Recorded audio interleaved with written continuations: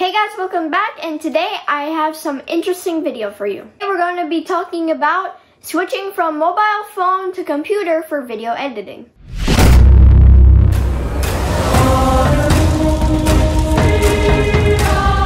And both these platforms, if you can call it that way, have some positives, but the video editing on computer has so much more to offer. And of course, mobile video editing is okay, but in the future, if you want to upgrade it, that's why I'm making this video. And one of the benefits for mobile is that you can bring it everywhere, not like some desktop computer where you can't even fit in your backpack.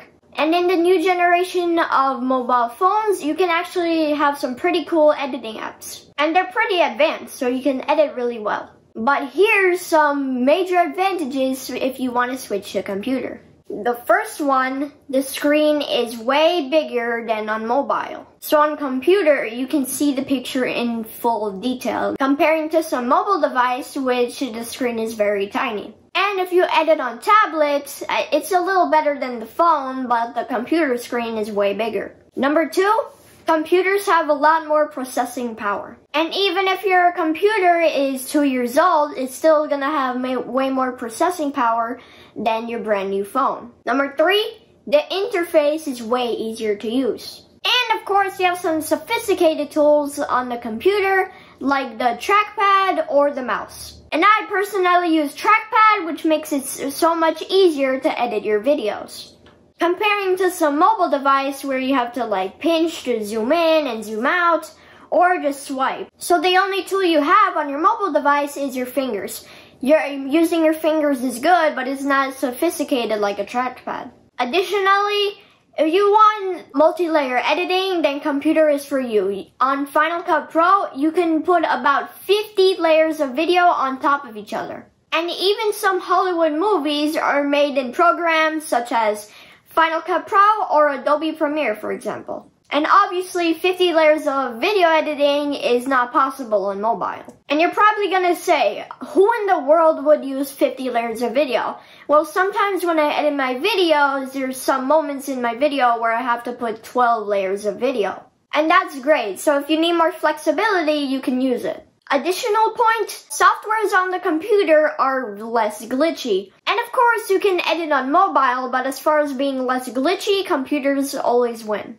Basically, computer editing softwares are way more reliable than some mobile video editing app. And when it comes to exporting a clip, computers have way more flexibility. And on mobile, there's some different kinds of formats for exporting, but on computer, there's way more. Just quickly, the counter today and shout out goes to Apex Z Alex, and he says, can you do a room tour? We actually did one room tour. If you want to see it, click this info card. Another point, it is super easy to make thumbnails on computer. You can zoom in, you can view each detail, and you can make awesome thumbnails.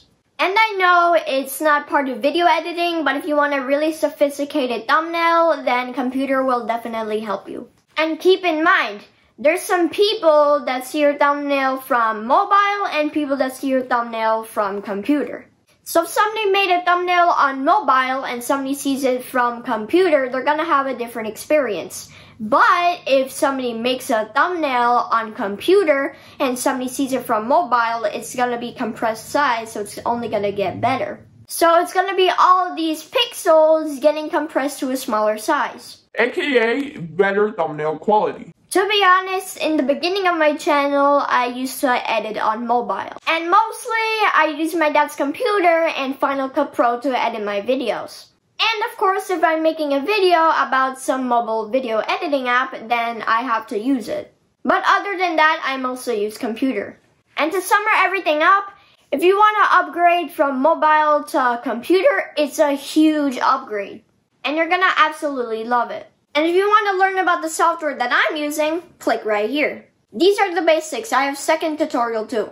Make sure to subscribe because I post videos like these every week. Thank you so much for watching, and I'll see you next time. Bye guys!